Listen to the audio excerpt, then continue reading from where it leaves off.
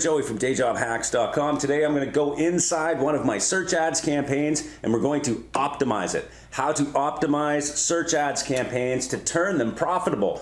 We're going to go into one of my campaigns where I spent $1,200 in the last 5 days and pretty much made a little bit of profit so far, but I want to make a lot more profit. We're going to go in and look at the data, how I would optimize my search campaigns when starting out the campaign, some of the things that I consider with the data that I've received, and what tools I use to do that. So if you're running any type of search ads campaigns, this video should help you in seeing what other people are doing to optimize. But again, if you see anything I'm missing, please comment below. Tell me how I might be able to improve my own campaign here, okay? So hopefully you enjoy these types of videos. If you do, don't forget to subscribe to my channel, and let's go into my computer and have a look at this campaign. We're going to talk about search ads and how to optimize search ads.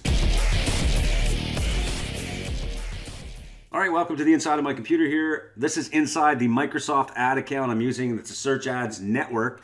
I also do a lot of Google ads and Facebook ads on my channel, as well as in our training at powerhouseaffiliate.com. If you want some more of those resources to find out how I got to this point where I'm spending money and making profits with CPA marketing, then simply come to the YouTube channel, search for Google or Bing or whatever else you want to do, or check out our membership information inside Powerhouse Affiliate, where we do have some specific training, especially on Google and Bing and other traffic sources. Inside our webinars section here, you'll see that we have done a recent training on Google ads, how to run Google ads as an affiliate marketer running offers similar to what I'm doing today. We also have case studies in here that you can see. I've done a Microsoft Ads e-commerce offer case study, which is basically showing exactly how I set all of this up. Know that it is an e-commerce offer.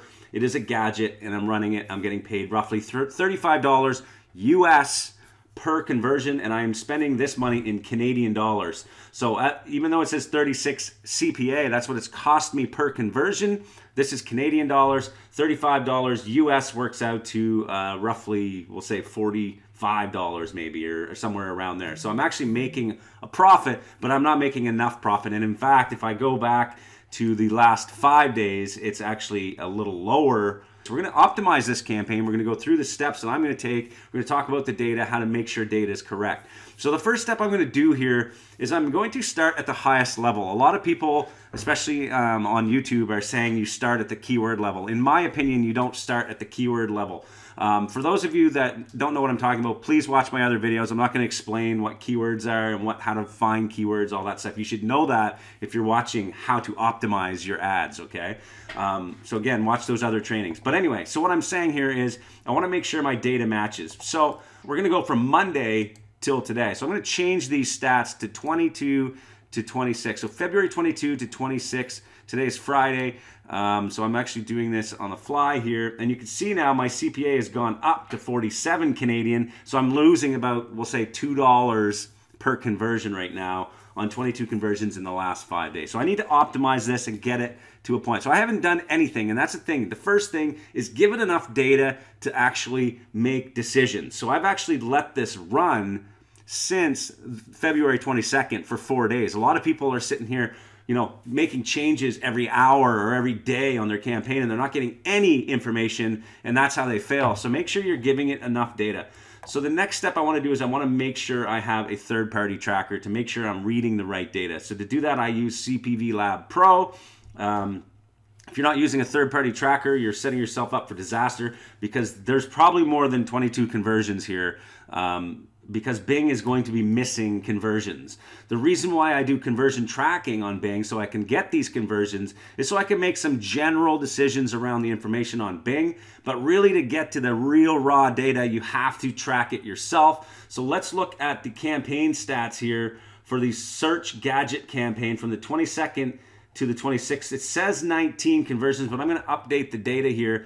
I'm running it through a CPA network, and if you're using a tool like CPV Lab Pro, dayjobhacks.com/CPV Lab Pro, and you can actually check it out. They have a whole bunch of training. So anyway, what I'm doing is I'm actually tracking all of my keywords and all of my ads through this platform so that I can get my own data, and then all of the conversions that register on the CPA network are getting information as well from this tracker, so I can update my conversions. And to do that, I'm going to grab my conversion data from my CPA network and I'm going to update my conversions here. So I'm just going to do that now quickly so that I can make sure, and I've already copied all the sub-IDs. So these are all the sub-IDs that have converted over the last 5 days from my CPA network. I can grab that sub-ID report from my CPA network. I'm going to save it, and let's see if that changes the number of conversions now.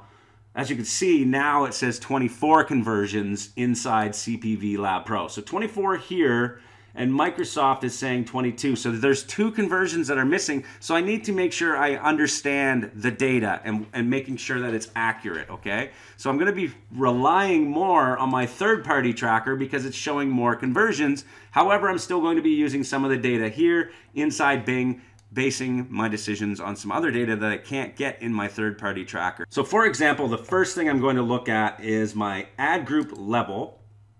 So I'm going to click on ad groups, and one of the pieces of data that I can't really get well enough in my third-party tracker is the segmentation ability here. So what I want to do first is basically segment some of these higher level areas that I want to focus on. So I can go by time of day and all that kind of stuff. I'm not going to do that yet. What I want to do is look at the network first. Now I've done a video previously on search partners, okay? So you can see here I'm running search partners on this campaign as well as Bing and Yahoo search as well as AOL search. Now if you want to watch another video about search partners, you're going to see that I spoke about the fact that I am getting conversions on the search partners when before I thought you couldn't. In fact, you can see here the CPA is lower on the search partners than on Bing and Yahoo search. While they're still very close, they're a little above my CPA, so this isn't going to really affect yet if I was to pause one of these major pieces here. So I'm going to keep that going and keep them both going, but it's good to keep an eye on this. And inside my third-party tracker, I can start looking at specific partners that might be eating up my budget so I can bring down the price that I'm paying on the whole network of syndicated search partners. For example, if I come in here and I choose options, I'm just going to come here and I'm going to select the referrer domain, okay? And what I can see now at the higher level is some of these are getting a lot of clicks, 37 clicks here, 0 conversions, 32 clicks here, 0 conversions, and this is the site, okay? This is the referring domain, search it, or R search Yahoo. This one here is a little sketch. This one here has 14 clicks, 0 landing page clicks, so nobody clicked through my landing page. So these are the types of placements that I can start blocking inside of my Bing Ads account. So this is one of the steps I'm going to take, is I'm going to go through each of these and find out which ones are eating up the budget and getting 0 conversions, and I'm going to be pausing those. So to do that, I would just take that and come back into my settings and start blocking off these placements. So if I go to settings, I could just scroll down and add them here, okay? So I've had some account level ones before that I know just don't convert, so that's why they're in here. But I'm going to also add that search it one and just kind of show you an example of where I would start, okay? Now, let's look at something else here, and that's going to be device data. I'm going to show you how to see which one is doing better here. So again, we can segment, and we're going to go to device type. And again, this is a higher level type of optimization that I do. And you can see why I've dropped computer right from the get-go. It's costing me almost $70 for a conversion. So I should only be running on mobile here. So I need to pause my desktop ads and run more specific to mobile traffic. So again, I will go into settings and I'm going to change this. And if I want to run desktop, perhaps I'll run it in a separate campaign and drop the bid more, okay? You can also do that here at this level where I can drop the bid by percentage. But here I'm going to actually just decrease it by pretty much 100%. I just want to run mobile on this one for now. So I've saved that. Now there's a big change, and I haven't even touched the keywords yet, okay? These are big changes to the campaign that should help just overall before I start getting into the nitty-gritty data.